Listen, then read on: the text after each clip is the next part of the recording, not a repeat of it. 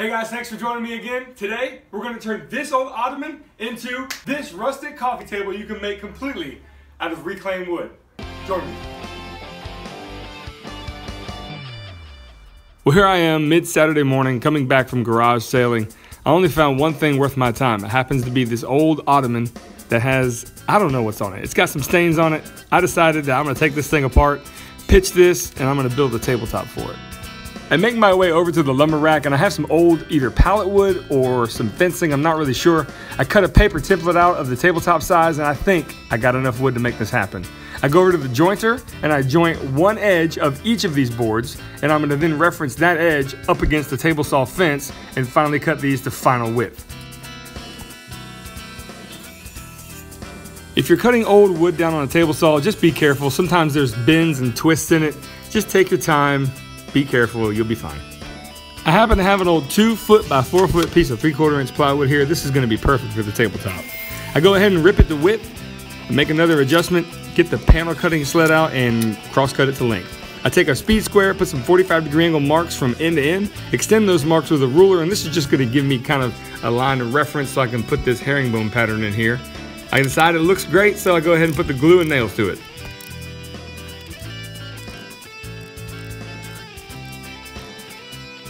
Now the beginning stages of this goes very quickly.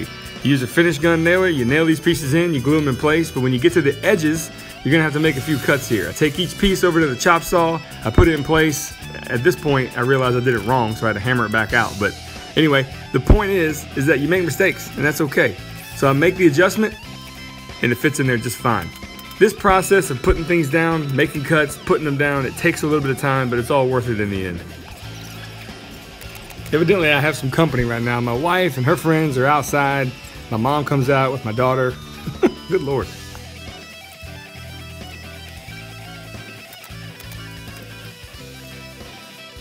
Well, the process continues. You make these 45-degree angle cuts, you put them in place, nail them in. I finally can see a light at the end of the tunnel. But I gotta go inside for a minute. Time to spend some time with this little girl because my wife had to run some errands. Look at her.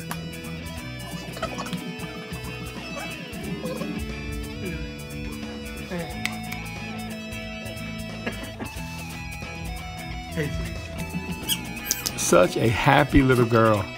God, I cherish these times we get together. All right, back at it. I got a few pieces left. I'm on the final home stretch.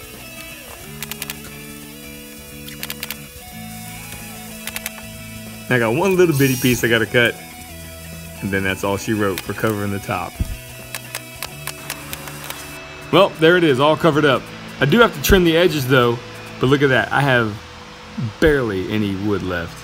I was just right with the calculation on how much I needed. Whew, dodged the bullet. Worked out well. So as I'm making this makeshift straight edge guide for my circular saw, I realized that my camera had died. Well, I ended up making that cut. Now I have a reference line to put up against that table saw fence to make the other cut, and then I simply break out the panel cutting sled and finally get this thing to final width. Now I want to talk a little bit about shop safety for a second, in particular right now, safety glasses. Right here, 3, 2, boom, right there. These pieces went flying around my shop. One of them happened to hit me in the safety glasses, okay? So I think there's an age-old saying that says something like, forgetting your safety glasses could greatly impact how you see the rest of the world. So don't ever forget to wear them. Promise you, you won't regret it. I go back to the lumber rack and I find some old fencing. I use these pieces, I'm gonna use them to trim out this table. I think it's gonna look pretty good. But before I do that, I gotta make sure this tabletop is somewhat level. These pieces are old, they're twisted. This angle grinder with a 36 grit sanding pad makes quick work of this. I come back with some 220 grit and then I hit it with some 320. Good enough for me. Now to make this easier for me, I attach some clamps to the bottom to keep this piece up in the air while I'm working on it. Here I'm attaching these old fence panels as edge banding around the whole entire tabletop. 3 panels on the top, and then I decided to go ahead and miter the corners. 45-degree angle.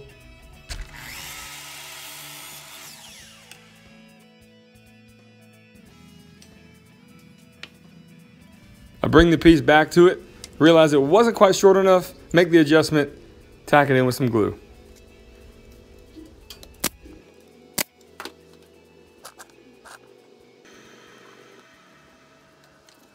Here you can see the corner coming together nicely. Mitered corners always look great. As long as they're cut properly, you'll have no issues. Well, with the tabletop semi-finished, I'm putting it on the base. I think it looks pretty good. I do some hand sanding to kind of get the rough edges off, but I want to leave some of the character of that old fencing along the edge of this tabletop.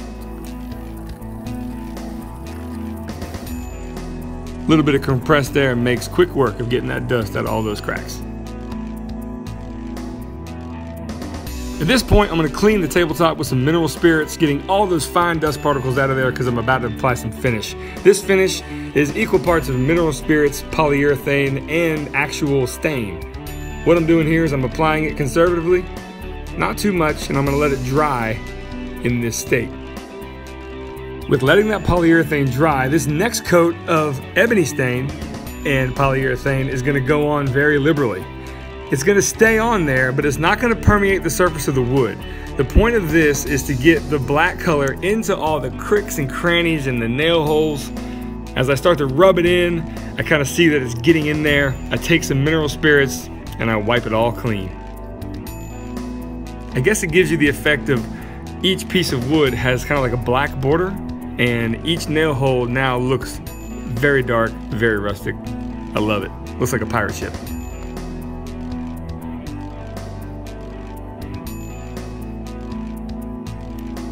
And once that finish is dried, I go ahead and put some paste wax on it, applying it with a 2000 grit sanding pad. Once that puts a haze on there, gets it dried up for about 15 minutes, I go ahead and take an old t-shirt and buff it to a semi-gloss finish. Well, there it is. The next morning, I decided to get it out in some natural sunlight so you guys can take a good look at it. This thing turned out great. Guys, thank you so much for joining me. Here we are at the end of another project.